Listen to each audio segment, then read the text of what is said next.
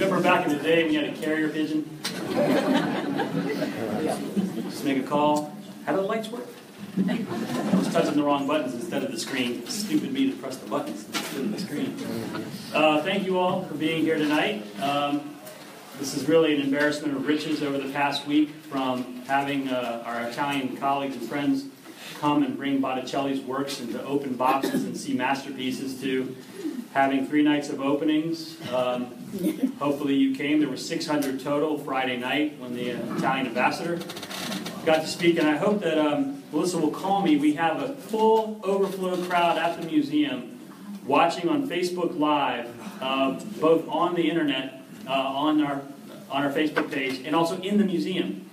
So Melissa said if for some reason the audio wasn't coming through, she would send a carrier pigeon via my phone in my pocket. So we're really excited. How many people saw the article in the Wall Street Journal today? Well, good, only 30%. So there was a major feature story in the Wall Street Journal today and online. And of course, that's millions and millions of media impressions across the world. And how many of you all came to the Tuesday night topics in architecture? Monday night, sorry. Okay, about 20%. So good, only 20% is going to hear what I said then. 2 weeks ago, ArtNet News, one of the top internet art news sites, ran the story of the Botticelli exhibition, and what they do then on Saturdays is they take the 10 most popular stories and put out a list of 10. Well, the Botticelli was number 1 in the world. So,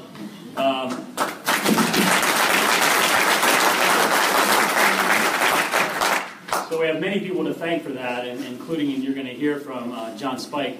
No one could have done this. And I've said that now more than once on these exhibitions. The expertise just simply doesn't exist in a way to spin a narrative and tell a story the way that John does it, and the way that our wonderful staff works with our international colleagues to then pull off. They don't just deliver these works, you pull them out of the boxes, you put them up, move them around. You have to actually take the work from a box to a condition report, to its spot on the wall, and it doesn't change. So it all has to be very pre-planned. And so for those of you asking us, which I am starting to hate, what are you going to do next? I'm not so sure how many rabbits we have to pull out of this old busted up hat. But we may have 1 or 2, in fact. Another bit of good news, just this afternoon we finished negotiations to get to signing our contract with our architect. And I know that I have broken the rules in the past and mentioned who that architect is, but I can tell you as an alum who sat in this room 30 years ago for many, many hours of classes, to come back to your alma mater and work with a top 5 architect in the world on a building at one of the greatest, most historic and prestigious universities in America is daunting, and it's humbling, and we really appreciate it. So before we get started, I wanted to talk about brand value. EVB is the sponsor of our Third Thursday lectures. And I don't think Botticelli has been associated with a bank since Restless, the Magnificent, and the Medici Bank. So I told Mark I had some special things from tonight. So we're likening Mark Hanna here in the front row, their generosity, his brilliance, to line up Botticelli, EVB, Lorenzo the Magnificent was his name, and the Medici Bank, really the first significant franchised banking and checking institution in the world. So we want to thank EVB and Mark and his colleagues. This has been now many years of their support of this. It's a wonderful relationship. I understand from Mark we're going to be changing the logo and the name again soon. They're involved in another merger which has been announced. And so we'll make sure that Mark's face stays the same, okay, the logo and the name changes, but we really appreciate the fact that a rising tide floats all the boats. So, you all have heard John Spike speak for many, many years, and that's why there is a total overflow crowd in the museum. We will have the EVB reception afterwards, so if you all make your way over there, it's just, and join us in our celebration in our community of this embarrassment of riches. So, thank you very much, John. Thank you.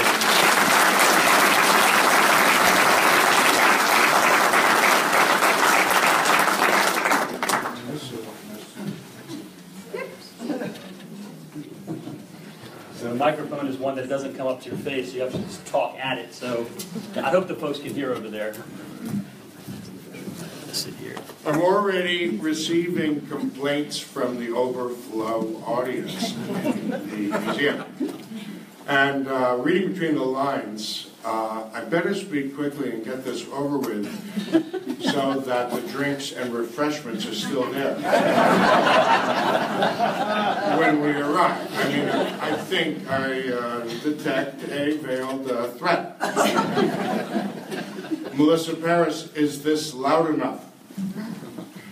Today, I'm going to talk about the exhibition from a different perspective from when I spoke about the exhibition when it was coming.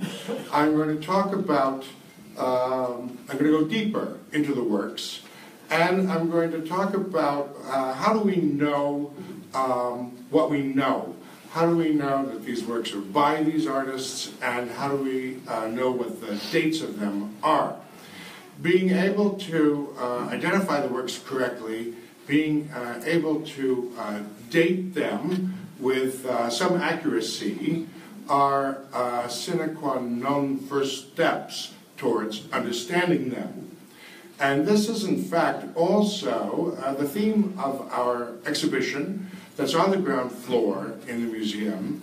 That's called The Art and Science of Connoisseurship, in which we explain how those names come about, where they come from, to what extent they are new, and so forth. Now, drum roll, please. How many people recall seeing this slide before? This was the last slide I showed last November when I gave the talk. And I did so to say, we're going to pull this off, and there's going to be a show in February 2017.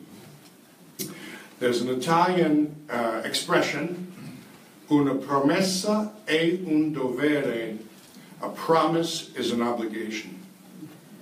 And we have confirmation that we did pull it off in this superlative full-page review that came out today in the Wall Street Journal. And this continues it, and this will go out on their news network and will carry the Muscarelle, or as the Italian couriers say, the Muscarelle, the Muscarelle Stendardo, banner ever higher. Here are some scenes to refresh your memory or to give you a start if you haven't had an opportunity yet to see the exhibition upstairs. And the key to this exhibition is apparent to all visitors. It's very carefully laid out with sight lines that unite the works and suggest the rapport between them, and there is. And the Italian couriers, all of whom know these works, first of all, when they entered the space, because of the ambience that we created, they gasped. They gasped with surprise. They didn't imagine it would be possible to show them these familiar works in a new way. And then they said to me, the works, the way you've arranged them, are like voices speaking to each other. The pictures speak to each other across the room and down the walls. And then they gave me credit for all kinds of juxtapositions that I had not intended. But following the wise words of St. Francis de Sales, who said, it is always necessary to tell the truth. It is not always necessary to speak. I smiled sympathetically when I received credit for terrific things that were happy happenstance. In this first room, and I'm going to surprise you because that's very much my character. I love to fulfill expectations you didn't have. The first room is about his formation, and it's his formation with his master, Filippo Lippi. In studying Italian art, the first thing you need to know always is who was the master of this artist you're studying, who was his teacher. And those of us who study Italian art know hierarchies, family trees of artist and pupil, artist and pupil. And it's extremely significant that Botticelli had the benefit of studying under the great early Renaissance master named Filippo Lippi, who was the only pupil of Masaccio. And I'm going to explain to you a bit of what that means. Now, the three works that are in a row on the left-hand wall are all from before the birth of Botticelli in 1445. And it was asked of me, how do we know that these works are by him?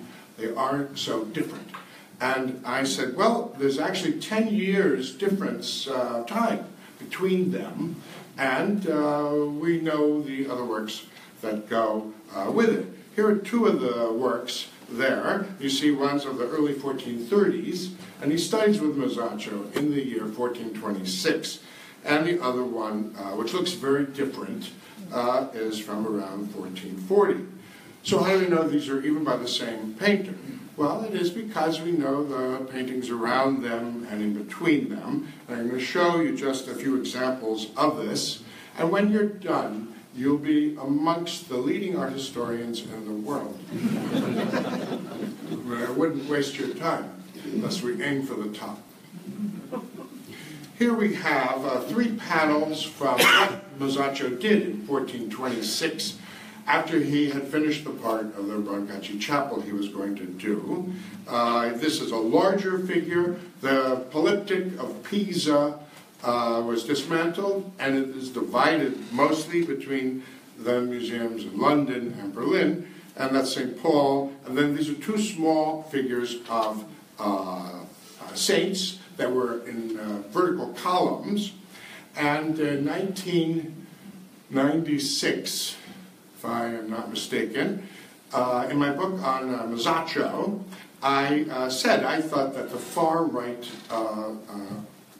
Carmelite saint there, there's no other name known for it, we don't know who it is, so we call this one the beardless Carmelite saint.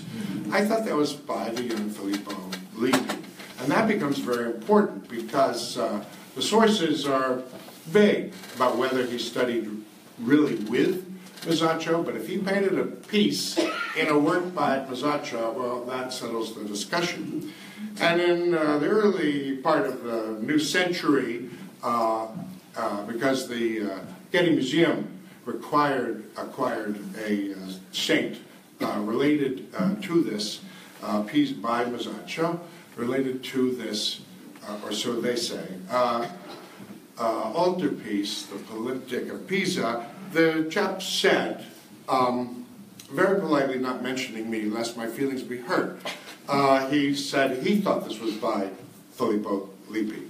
That was scholarly irony I was indulging in a second ago. But I'm just happy he did, because there you have it, confirmation from peers. And let me show you why I think. I showed this to you last time, this little visual aid here. See, the blue things are the part of the painting that in this Filippo Lippi show are like the saint on the right, which is in Berlin. The yellow are more typical of Masaccio, who doesn't care to get the forms as volumetric, as round. Everything that the beardless Carmelite saint, you see, he makes things bulk out, the head is round. And Masaccio is more of a painter. He loves color, too, whereas it's not a particular interest of Filippo. Here is another early work by Filippo Lippi, commonly accepted. And so you see, well, this is what we're thinking of. I'm trying to teach you that the works in the show stand in the front of the line that goes far back. And it's always this way. When you take a course, audit a course, I just learned, I'm going to take advantage of it right away, that since I'm over 60, I can audit the classes for free. This is these curious doll-like figures, because he only studied 1 year with Masaccio. He never had anatomical training. He really was a giant genius because he's truly self-taught, Filippo Lippi. At left, I show you the Masaccio center of that polyptych, so that you will see something that will make a lot more sense when I show this to you. Look where Filippo Lippi got this idea of the saints and angels and the child being these chubby cherubs doing natural things. It's very unusual. I never saw it before. The infant Christ is stuffing himself with Eucharistic symbolic grapes. It's typical of Fra Filippo Lippi to try to put lifelike gestures into his works, and he had a year with a man who was the first to do it, and it was influential for him, and this becomes part of Botticelli's greatness. The gestures are lifelike, only he tends to make them more refined. So I want to show you this pair again, and show you on the right, well, it does seem to have made some progress in the inter. This is to wake up those who are not at home. And if you're a rare glimpse of my lack of self-confidence, there's lots of them in the show. Plus, it's fascinating. Well, when you look at, for all you budding connoisseurs, when you look at a work of art, you must test yourself, because you want to know this. What is the condition of the work? What parts are restoration?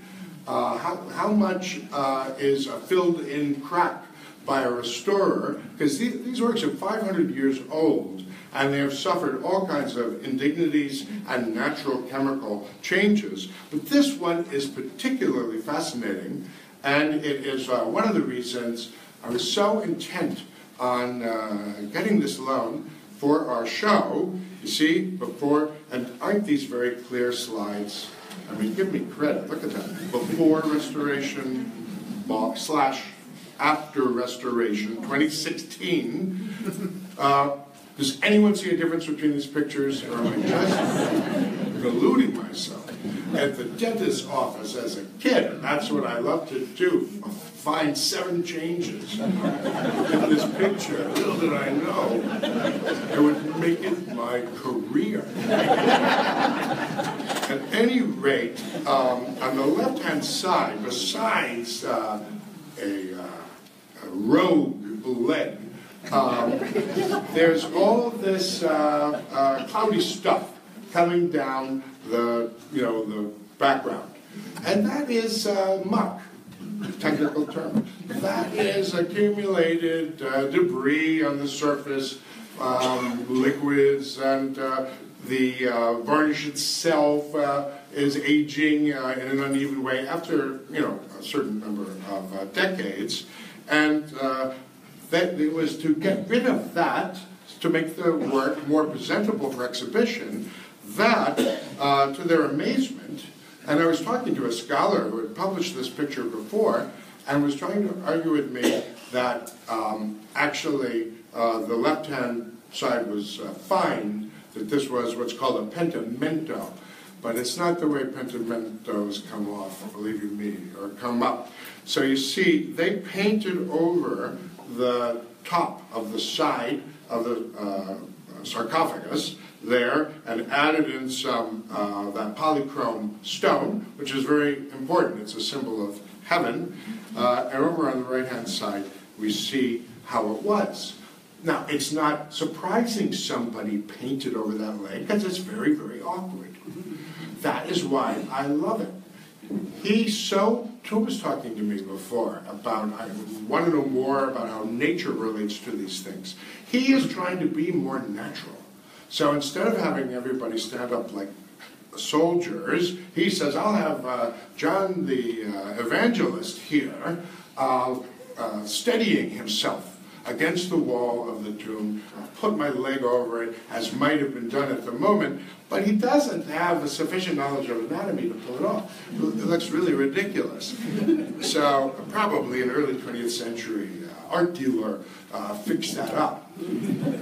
But it is the most wonderful example of what it was like to be Fra Filippo Lippi, trying to do all things at all time. Now, there was another influence on him. He wasn't the #1 painter with the Medici. There was a much more sophisticated and learned and much better behaved painter named Fra Angelico. I say the behaved because Fra Filippo Lippi, as soon as he'd gotten some success, arranged to be the tutor of some nuns in Prato and ran off with one of them. And the painter Filippo Lippi in our show was their son.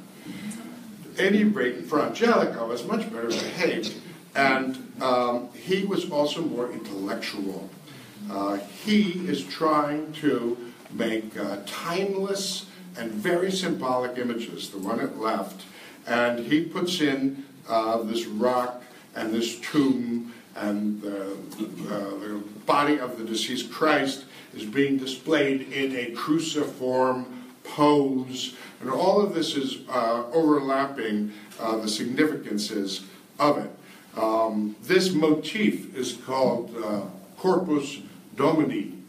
It's a feast. It was written about by a Dominican, St. Thomas Aquinas, and Fra Angelico was a Dominican. The Carmelites at right, that's who the order of Filippo Lippi, they trace their origin back to the hillsides in the Sinai and Holy Land, and they were a lot more relaxed.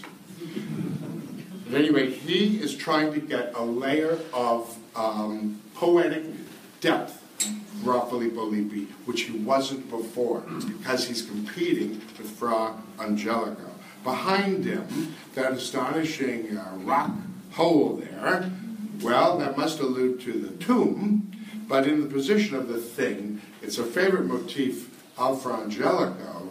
It only rhymes in English, the coincidence of womb and tomb, because Christ emerges alive from both the womb and the tomb.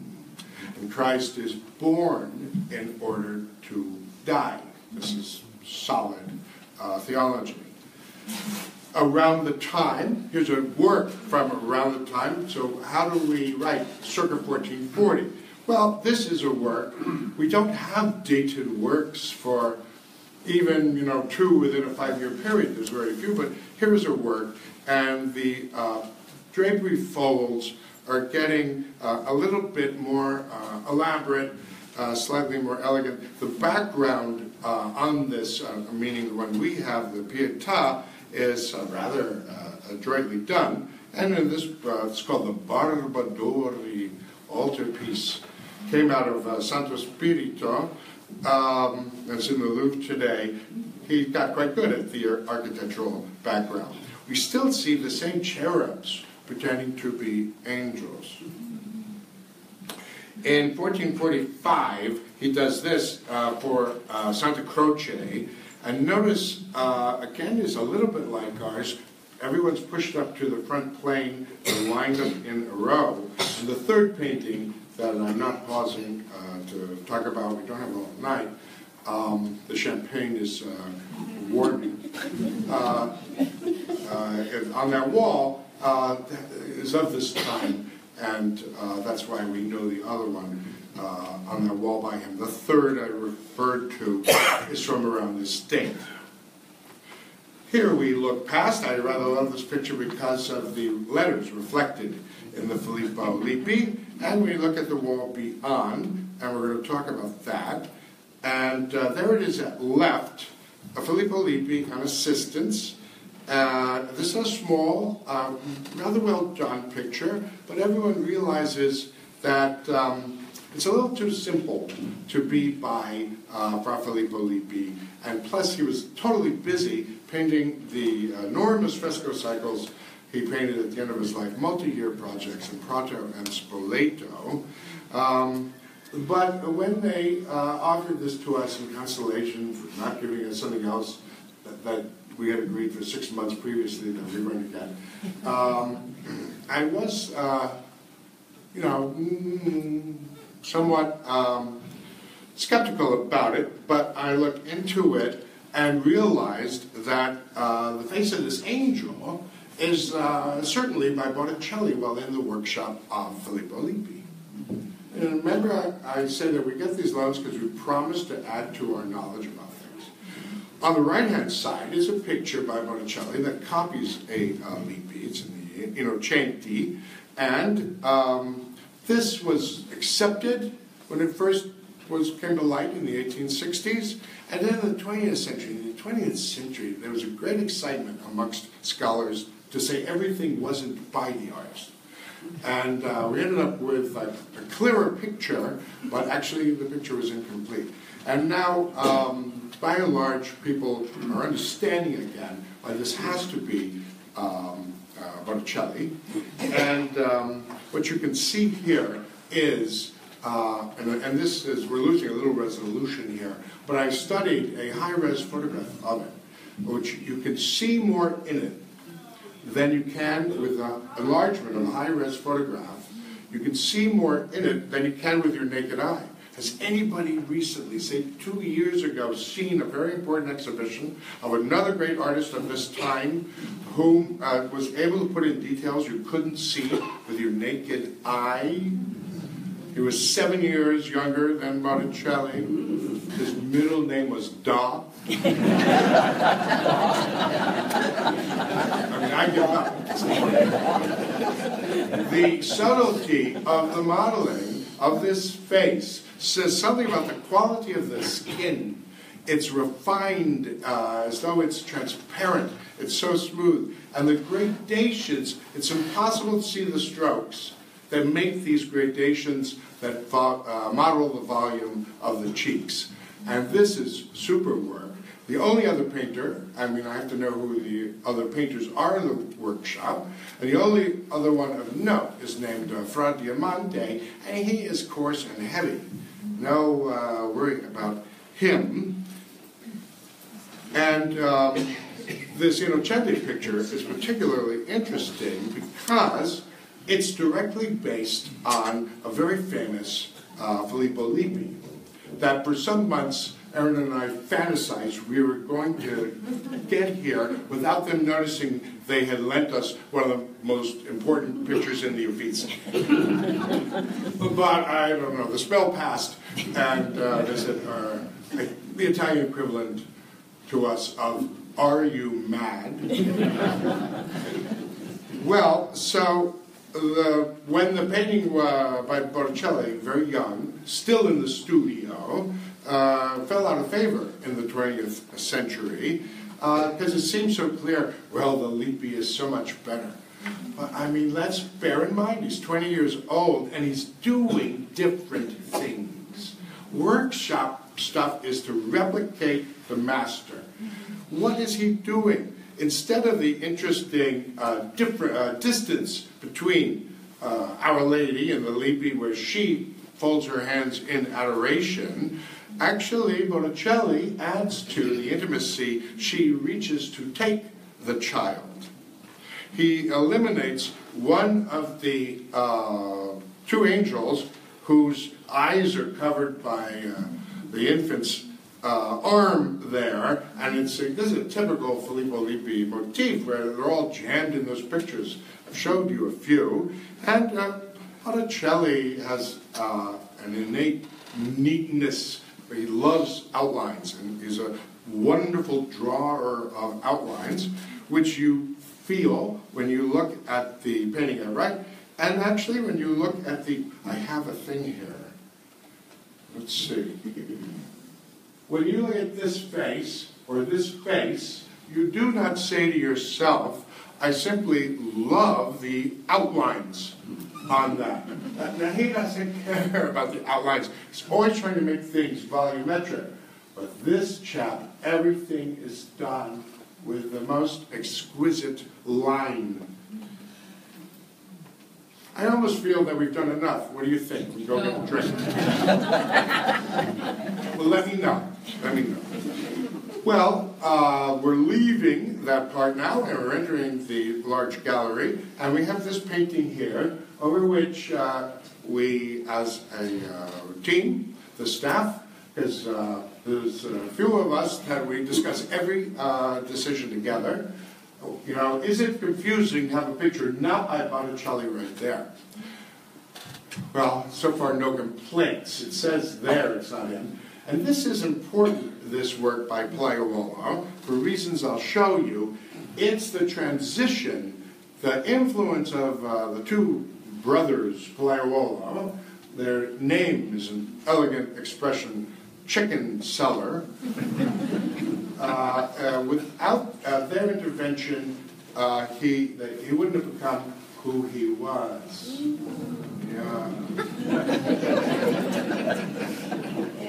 So here is that Lippi that is lined up on the axis of the exhibition, and you can see it from any place in the show. And he did this in the time, 1466, when Botticelli was working with him. And then he goes to Spoleto, and Botticelli goes and opens his studio in his family house in near Ognissanti, across the street from the Excelsior Hotel in Florence. And you see how close they are. They're very close, and the intimacy and tenderness of the embrace of mother and child is a specialty of Filippo Lippi that Botticelli was sensitive to. His motto for Our Lady is more lifelike. You can still see people in the streets of Florence have this lovely face, and actually nobody looks like that. That is Filippo's imagination of something that's, you know, very, very nice looking. And the child is altogether more articulated. This seems okay, but really, the way that shoulder turns and the way his stomach is there, we see his back and his stomach at the same time, and it's not possible to do humanly. And her arm sort of comes from a place because Filippo didn't care about anatomy or never learned it. But it's a great thing to have this early work. And, yeah. You see, he first started working with them, and they did two things, the Playuolo brothers. One, they are supposed to be the first artists who actually did dissections on cadavers to learn anatomy, to learn how the muscles connect to the bones, and you see how they worry about the joints and how they move. They also get credit for being the first to systematically copy poses from classical art, from Roman art especially, but you cannot find a classical frieze of figures that they don't have this pose. Whoa, look! What do you know? That he is doing something. He had to realize this is what we're doing now. Now, another issue that is raised, the one on the far right is in our show. The one on the far left is in the Art Institute in Chicago. Because of some sort of powerful effect of 20th century auteur theory of filmmaking applied to Renaissance paintings, they went through, the scholars, the oeuvre, plural, of all these artists. They said, you know, one is the right one, and the other ones are all followers or replicas, and it caused a lot of confusion and misunderstanding of these artists. They had contracts with their students, their apprentices. They had to give them work to do. Perhaps they asked less money for the work if they didn't do it entirely themselves. But this is the way it was. Today I received a letter. I still call emails letters. I can't get past that. I received a letter from Jonathan Nelson, who's the leading authority on Filipino Lippi, the son of Filippo. And he's in Florence, and he has read my catalog, the one that's just come out, and basically said how lucky we are that you have entered the field. With your sharp eye and lucid writing style. It didn't hurt that when I wrote back to his first inquiry, I said, your article is a major contribution that I ratify in my book. So I got something back. But as a typical example, the picture in Chicago, which early in the 20th century, some Chicago benefactor paid a fortune for this picture. For the last 40 years has been considered a piece of junk because it isn't the early work at Wright. It is a wonderful picture.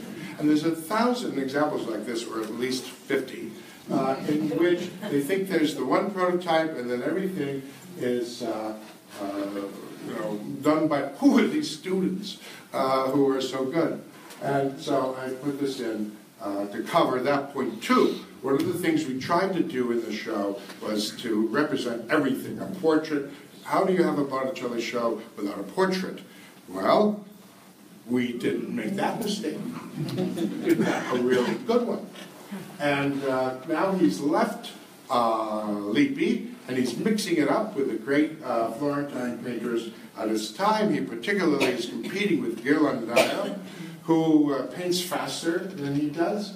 And he starts making portraits, which are highly sought after, because really, being in the 1460s, people start to make portraits, and before that, nobody had any images at home except the occasional Madonna. I mean, you have to realize we're talking about these images that were the first images that anyone had seen.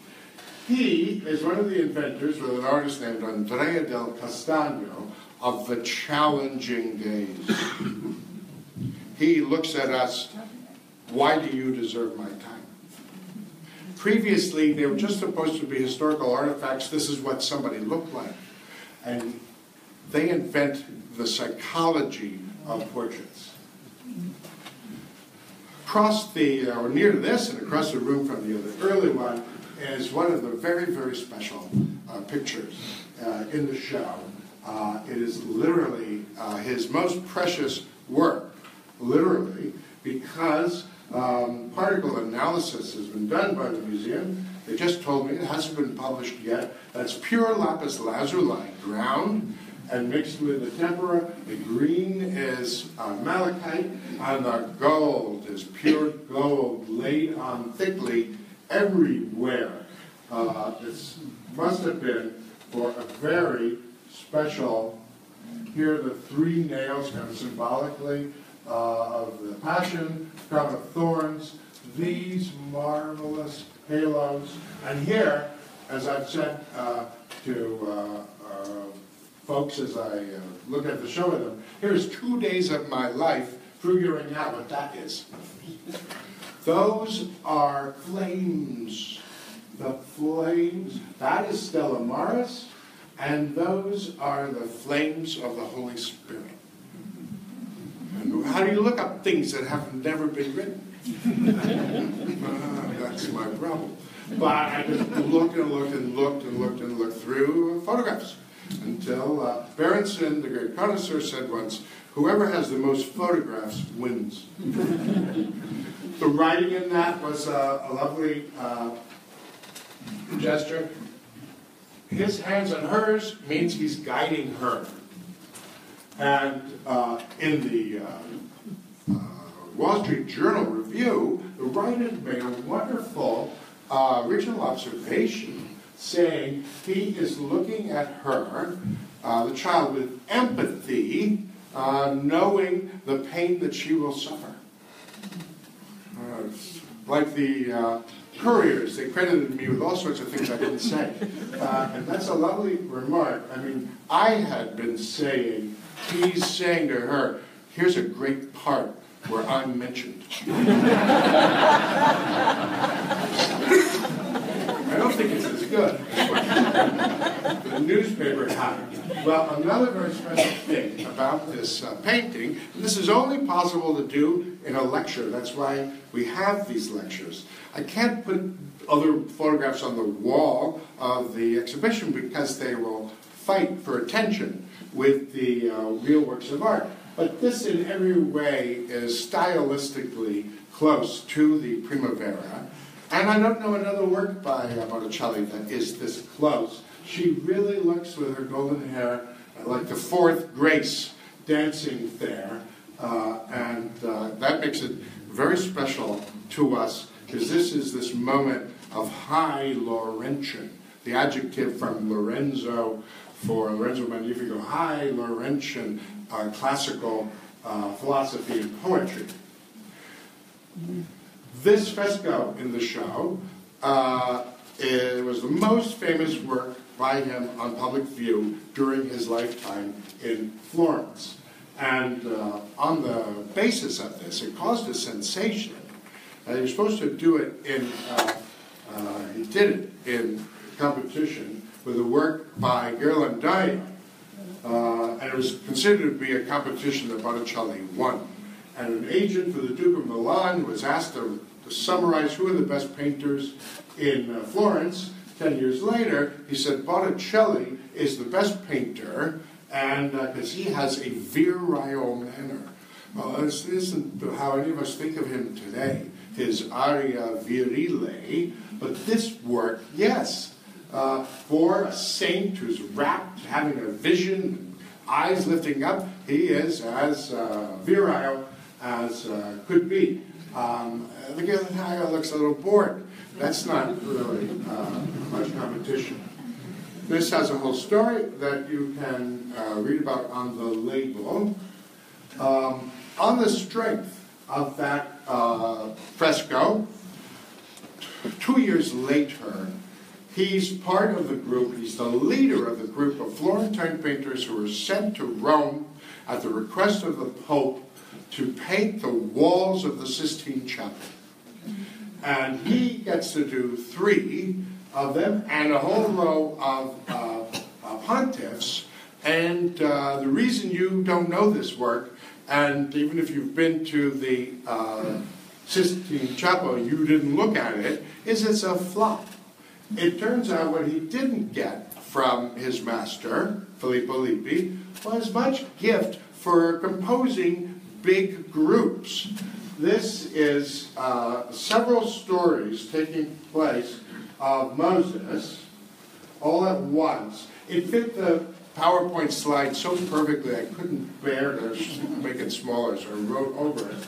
And this is Moses, there's Moses taking off his shoes, Moses getting some water, Moses, I mean, you cannot figure it out. And I refuse to learn what these stories are. It really makes no sense. Beautifully frescoed. Well, the trip to Rome, he painted 3 huge things and 10 portraits of popes in a year. And with his assistants, it changed his way of working forever.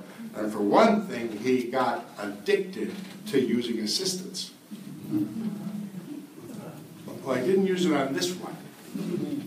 After seeing Rome, he comes back, and you would think he went to Hollywood.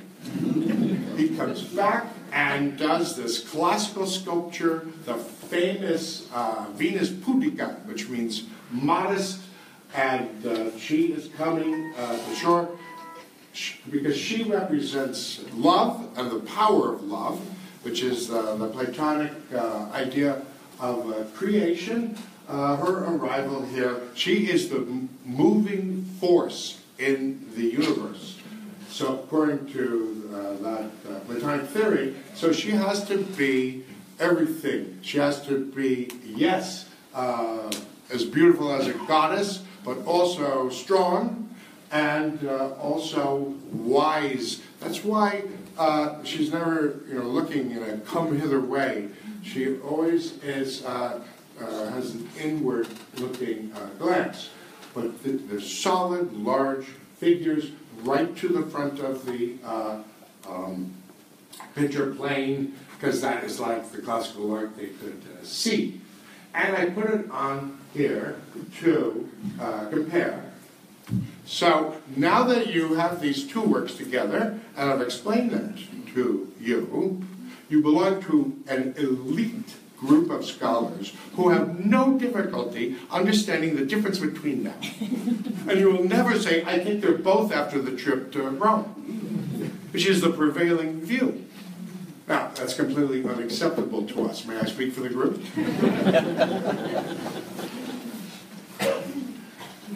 Here is what he does for luxurious Madonna and Child after his trip to Rome and all of the classical collections and parties.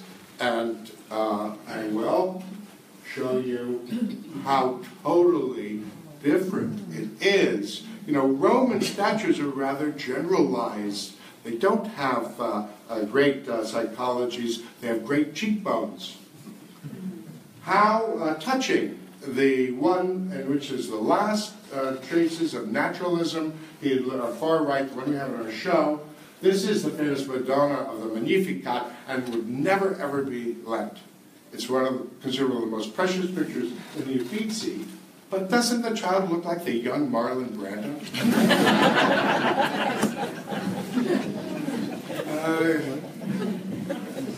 There's quite a difference in them. And we have to appreciate every phase of a great artist's work for what it is. But honestly, something was lost. Now we have in the show this slender thing, this Venus, which is based on the famous painting.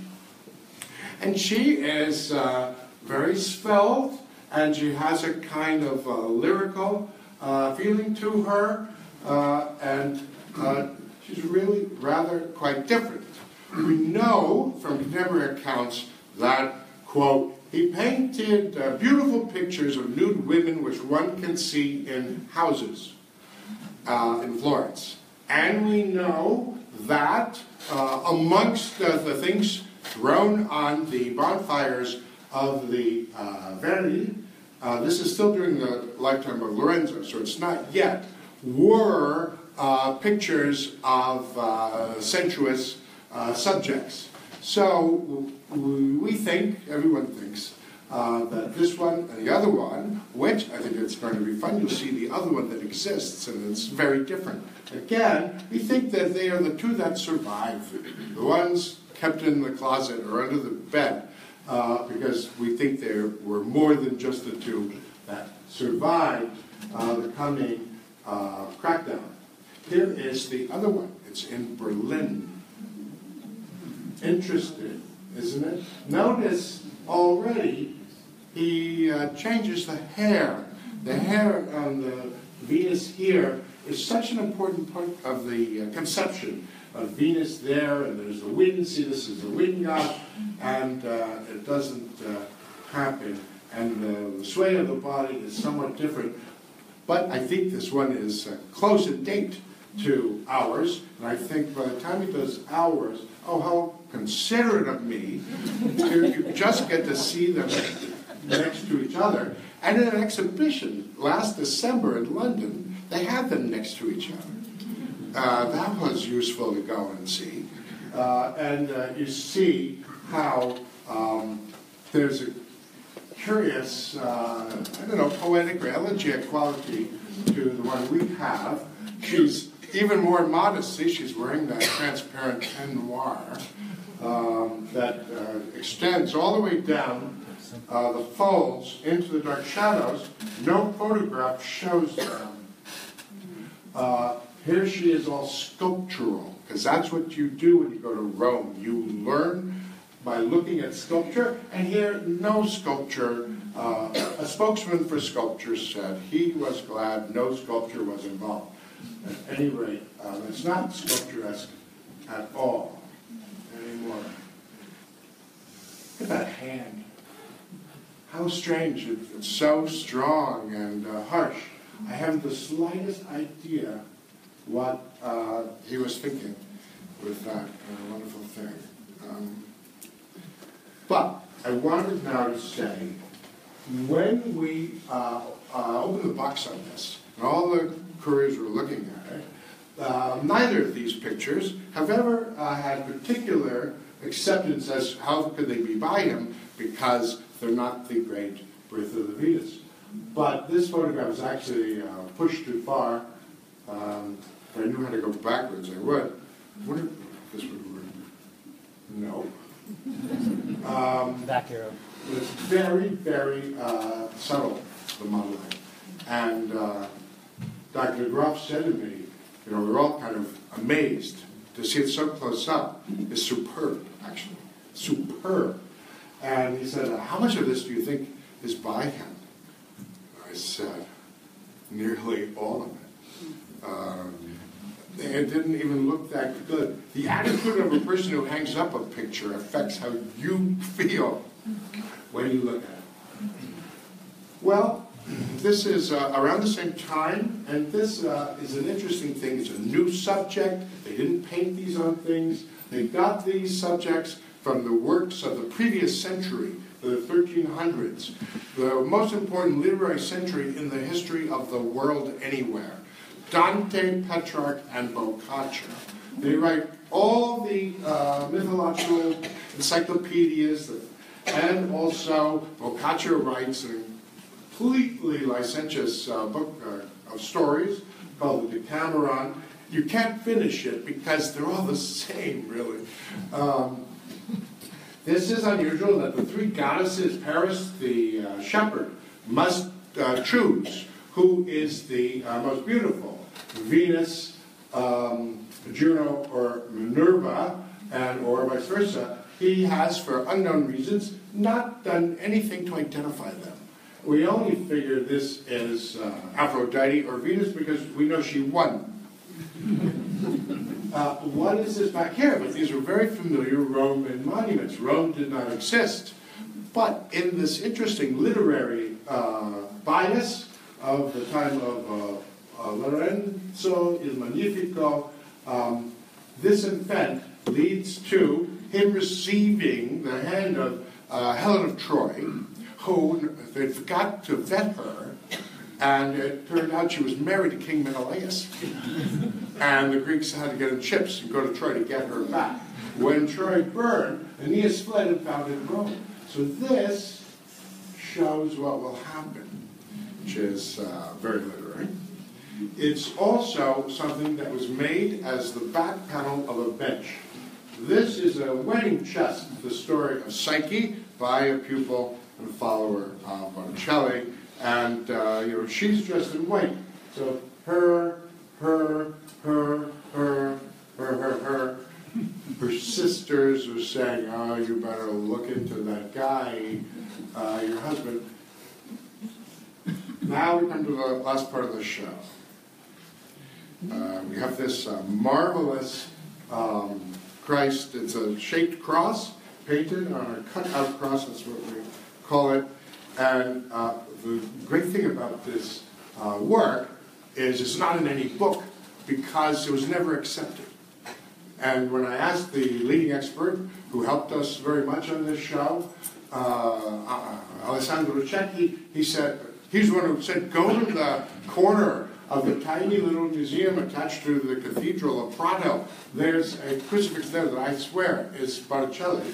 And when Dr. Groff and I saw it, we go, whoa, what a thing, 100% is this thing. And I said, why is it not in any book? They said, because Botticelli wouldn't paint such a subject.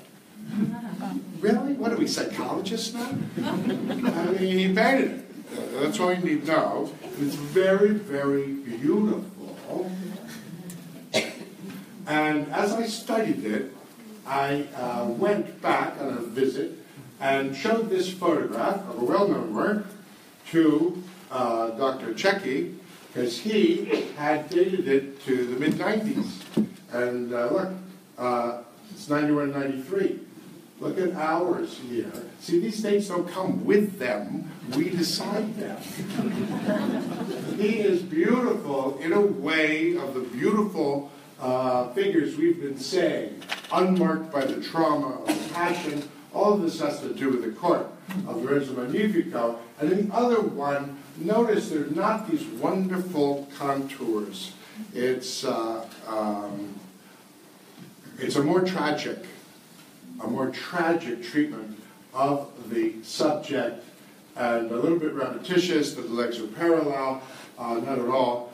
And you know, when you show a great scholar something like this and say, you know, so I think you published the wrong date. I didn't phrase it that way.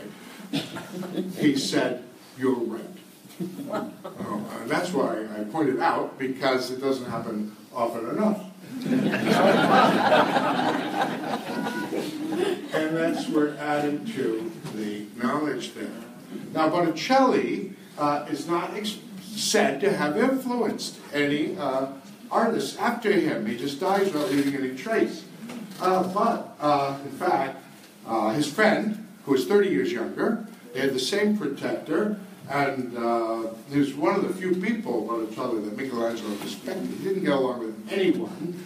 He carved this crucifix for Santo Spirito in the same spirit that the beauty of Christ, it's an idea. Did I already show this? Wow.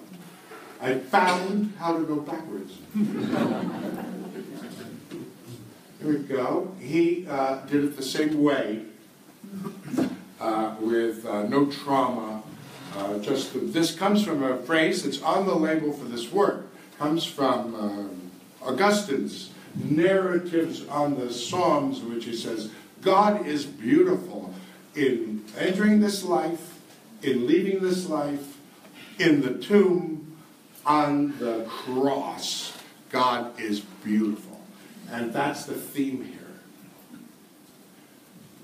Now, this is not a late work. It's 88. The late works begin with the 90s. But you see the wall there. This is the work we put before the late works to show that his identification with these great Christian themes was part of him.